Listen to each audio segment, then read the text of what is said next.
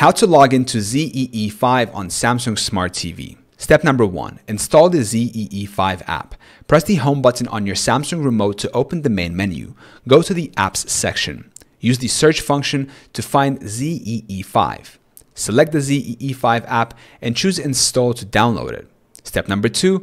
Open the app. After installation, open the ZEE5 app from your apps list. Step number 3. Select login. On the ZEE5 app's home screen, select the login option to begin the login process. Step number 4. Choose a login method. Option number 1. Login with mobile number. Enter your registered mobile number linked to your ZEE5 subscription. You'll receive an OTP, a one-time password, on your phone. Enter the OTP on your TV to complete the login. Option number 2. Login with activation code. An activation code will appear on your TV screen. On your mobile device, open the ZEE5 app. Make sure you're logged in. Go to Settings, activate TV in the ZEE5 mobile app. Enter the activation code displayed on your TV.